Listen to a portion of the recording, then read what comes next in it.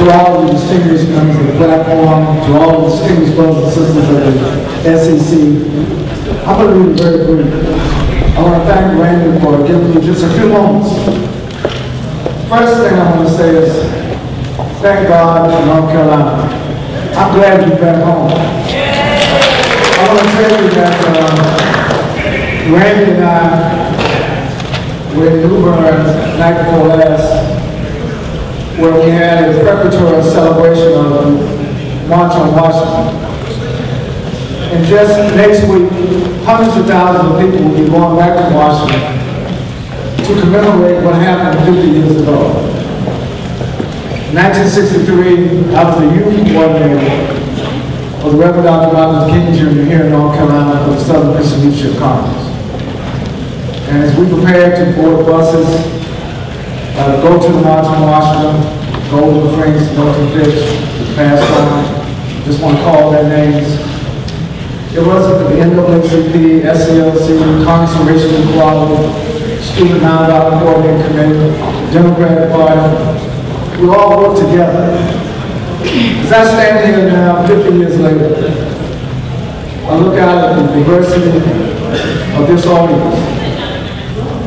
I look out at the diversity of the State Executive Committee of the Democratic Party. I believe we've come a long way. But I would be remiss if I stood before you and did not first pay tribute to a person that I believe was the best governor that North Carolina has ever had, and that's the Honorable Beverly Perdue. After 40 years, some of you know, I'm not only a native of North Carolina. The Chavis family has been in Graham County for over 300 years. But for 40 years, I was a member of the Wilmington 10. And last December 31st, on the eve of 150th anniversary of the Emancipation Proclamation, Governor Beverly Perdue lifted her pen and gave the Wilmington 10 members all pardons of innocence.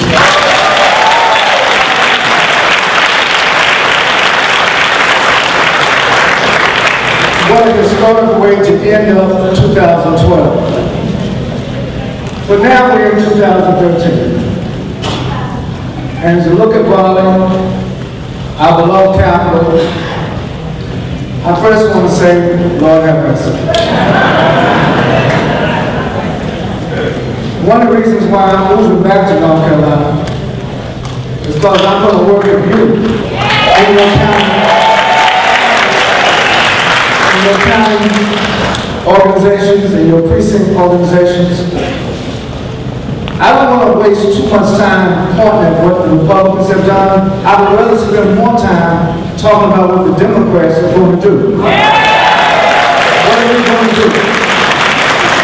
In terms of mobilizing, organizing, one of the things I learned in the Wilmington 10 case for 40 years, no matter what happens, don't let anything or anyone break your spirit. And I want to say to the Democratic Party, I got to take my seat. I promise you right now I'm not going to be wrong.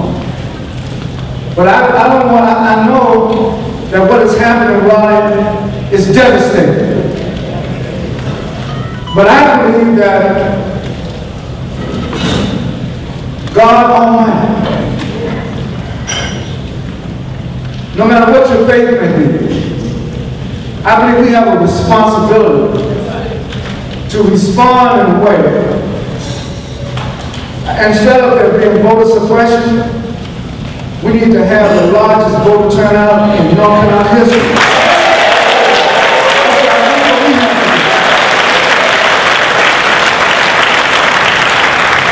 And I promise you, I'm very grateful to give the open prayer. But I believe that the Lord wants us to participate in how the prayer is answered. And so, I'm very serious. Our state is more diverse than it ever has been, and therefore the Democratic Party has to be more diverse. My only caution this morning to you and to us, and talk to myself, Beware of division. Beware of disunity.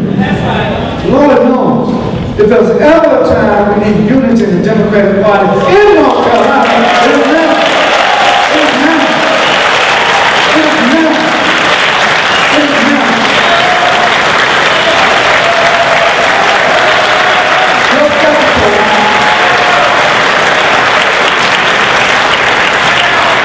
Your secretary was at the March on Washington 50 years ago. And there have been others in this room who went, who helped others to go. And Randy, I was driving from New Bern up there last night. I said, look man, you're a good driver, it's good to ride with you. I know you're heading up the Democratic Party. But I'm concerned that sometimes we allow the little things to divide us. And I know you get ready to debate the amendments and all that stuff, that's great, but look, at the end of this day, we better walk out here together. We better walk